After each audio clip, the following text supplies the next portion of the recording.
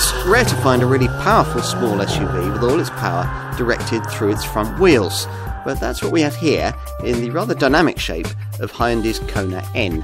Ford's Puma ST is the only other class contender that takes a similar approach, but this fast Kona also has in its sights four-wheel drive segment performance models like the Audi SQ2 and the Volkswagen T-Roc R. With 280 PS on tap and a track-tamed team behind this Hyundai, the prospects are intriguing. With this wild variant, much has been borrowed from Hyundai's well-regarded i30N hot hatch, including that car's 2-litre TGDI turbo petrol unit, in this case tuned to 280 PS.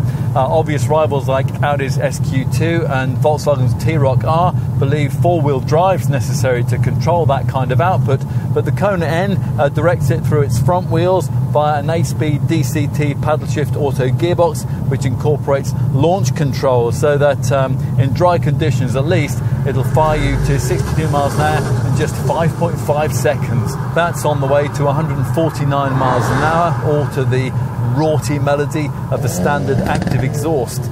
But those stats don't really deliver the full story here. For that, you'll have to have properly programmed what lies behind these blue steering wheel buttons. The left-hand one activates Hyundai's usual Eco, Normal and Sport modes. The right-hand one is an instant way of accessing the fieriest N mode, and beyond that, the two N custom settings, which can be programmed on the central screen as you would in a BMW M car, selecting your favourite presets for engine, steering, transmission, the ELSD limited slip differential and the ESC stability system. Plus you can also alter the bassy note of that big bore exhaust, and you can sharpen up gear shifts with selectable N power shift and N track sense settings. It's all brilliant. Get all that right and you'll get yourself a really engaging tarmac tool. The steering's sharp, grip from the bespoke Pirelli rubber is prodigious, and there's enough traction here to make the most of the 2-litre TGDI motor, although it is really easy to spin the wheels away from rest if you're not careful with your right foot. Pedal feel from the N Performance braking system is great, and body roll is kept well in check by the stiff chassis, and that's been reinforced to suit this N model's higher performance remit. Well, it looks the part, doesn't it?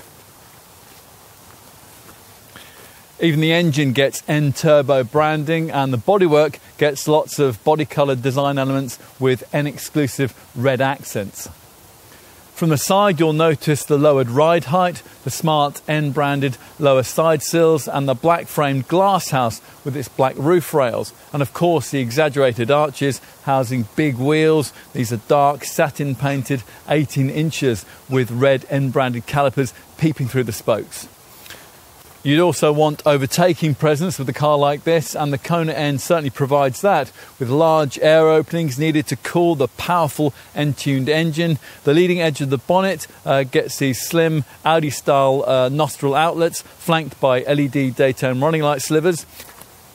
At the rear, this large double-wing roof spoiler dominates the view, incorporating a triangular third brake light. Lower down, the rear bumper's almost taken over by this large ribbed diffuser, which enhances the airflow departure and minimises turbulence. It incorporates two huge tailpipes, one in each lower quarter.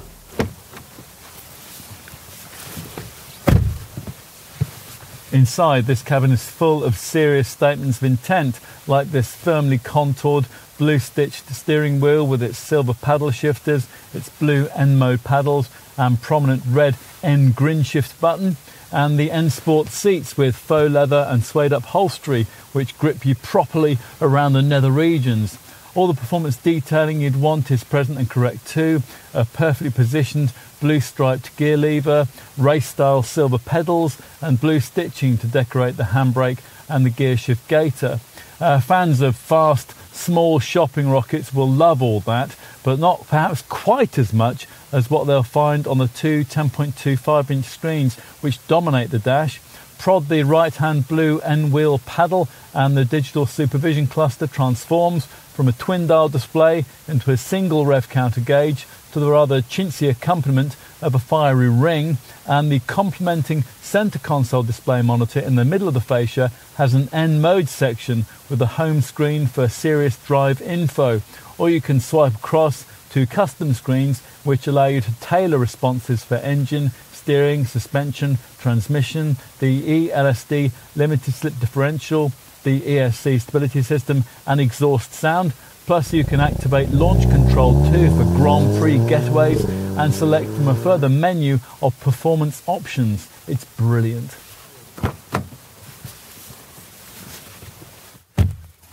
Let's switch to the rear seat, which doesn't do anything clever like slide or recline, but which by small SUV standards isn't too bad for the carriage of two folk, providing they're not especially lanky of leg.